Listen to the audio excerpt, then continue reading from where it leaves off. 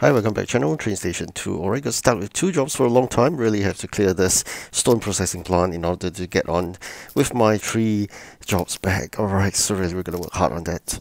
I'm going to share with you the gift code. Hopefully you get it already, Granite. And of course, happy to share also a win of a legendary train from the containers. Alright, so here we have 50, and here is the beautiful duplicate Shinkansen 500 that we got from the daily reward. Sometimes you get it the container. This is where I got this Shinkansen.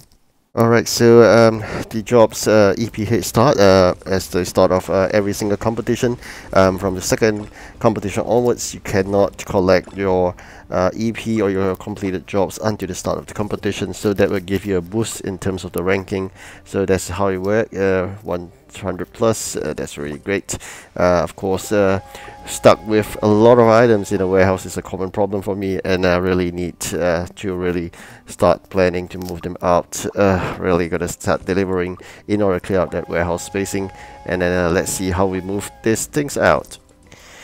Okay, really got to do some deliveries. I think great to have this 700 over items prepared as the warehouse sit full of this event items that I've been preparing for, including these diamonds. I mean, some of you may think that it looks like Minecraft, so be it is a query event, somewhat similar. I do agree in that context. Literally, there's a lot of things to be done in Train Station 2 in the competitions. You'll be really busy, and most of the time, just going to take note, you'll be event fatigue. So even if you don't do well in this event, doesn't matter, because there are many events and non-stop. So in every single event, I normally aim for 2 legendary trains. The first I always aim for is the 1000 coin legendary. If I'm lucky to get 3 first in the first 3 competitions, that will give me 1050 event coins, and that will suffice for 1000 event coin legendary already. And hopefully by the 4th competition onwards, we would have already secured the second legendary, which required 4000 event keys. So those are the 2 of my targets that I'll always get from events. And after that, I'll try to work on in terms of the prioritization of the usage of the event keys.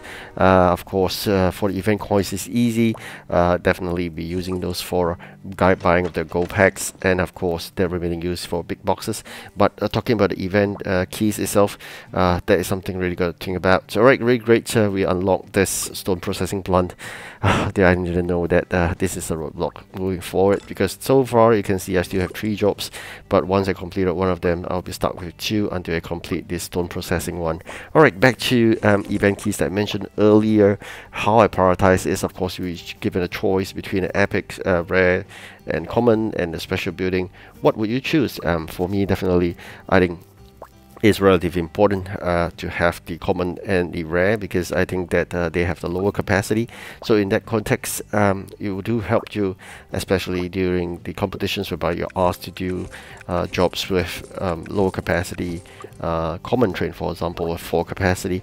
So imagine you could have an easy common train from the event that give you a good head start. I think that's fantastic, because not only they have a high ceiling, but they have a good starting capacity that allows you to not even need to investing into upgrading this common trains, but you would have already have a good capacity common train. So this is something that I always eye for in the event. And rare train likewise, instead of 6 capacity, you have a good number of capacity in the event rare train itself.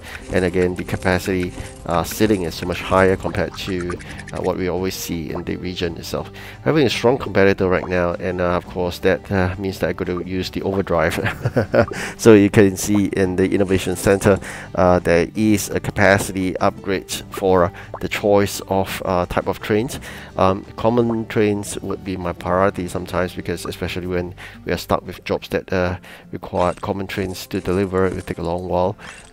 The other one will be definitely the legendary, not because only the delivery, but you can see here the amount of gold I collect from this legendary trains, all thanks to the overdrive in terms of the capacity. So that's fantastic. Not only you can get more stuff in terms of raw materials, deliver more as part of your delivery to the contractors, you're also able to gain in getting more out of the goal every 4 hours. So it's very important. You got to collect gold, as I mentioned earlier, every 4 hours. Otherwise, you'll be depleting it really fast. I'm going to save up all the gold as possible into Egypt, because I've already got all the trains in Japan.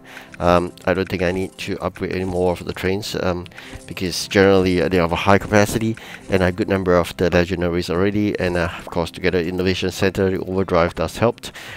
Moving to Egypt, I need probably 2 million, so I'm really aiming to save up at least 2 million before we hit 800 levels when we move on to Egypt. So I'm not going to spend a single cent in upgrading. Really want to wish to really accumulate every 4 hourly, as well as the event gold packs to get up to 2 million.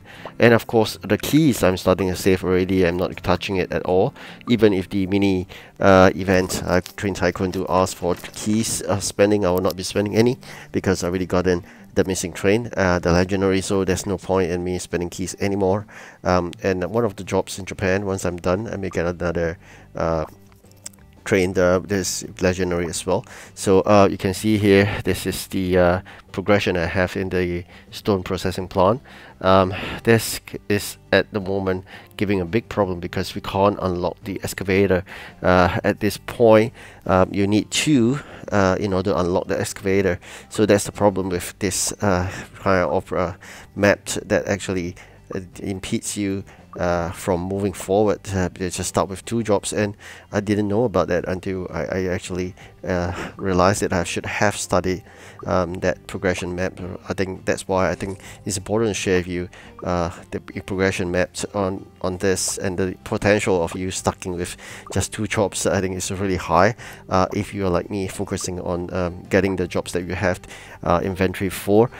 So in this context, the rails, if I complete, I may still get another new job, but I really need to push on for this stone processing plant job in order to clear it out. And what's really painful is that we've always been asking items that you don't have. That's take a long while to make, and I'm probably going to spend some gems to speed up in terms of the processing of the items, because otherwise all the trains will be idling, and the overdrive if the innovation center will go to waste.